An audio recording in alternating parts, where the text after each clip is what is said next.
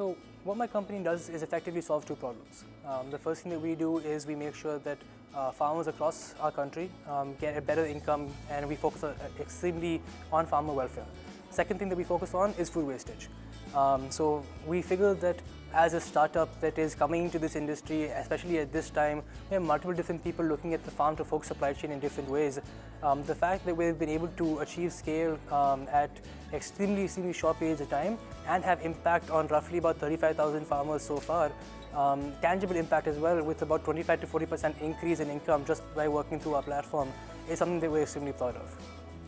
So one of the things we're most interested in is the fact that we focus a lot on job creation. It's very easy for us to tie up with large established companies and large established farms, but what we do is we try to focus on building entrepreneurs everywhere we go. So whether it be through our own transportation network or whether it be through the farmers that we work with, we facilitate them to actually get their own funding, get their own businesses, and we work with them as equal partners rather than working on large-scale national partnerships. So everywhere we go, we're building jobs, we're building skills, and for a country that is having majority of its population below the age of 25, we figure that's an extremely important segment to be focusing in. It's very exciting. There are a lot of extremely successful people on the list already. It's quite humbling to be recognized for this as well. It's a testament to what my team has been able to accomplish over the past 3.5 years.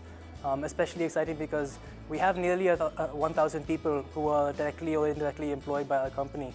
So for me, this is a validation for the company itself, not just for me as an entrepreneur. One thing that I've heard almost on a daily basis since starting Waycool, and I'm just 25, so when I started I was 21, is that you're too young, you don't understand what you're doing, this is how things have been for the past decade, why are you trying to change it? What I've been able to tell myself repeatedly, and what I would love to tell other people as well, give it a shot, try to change it, see what happens. You shake the tree, see what falls out.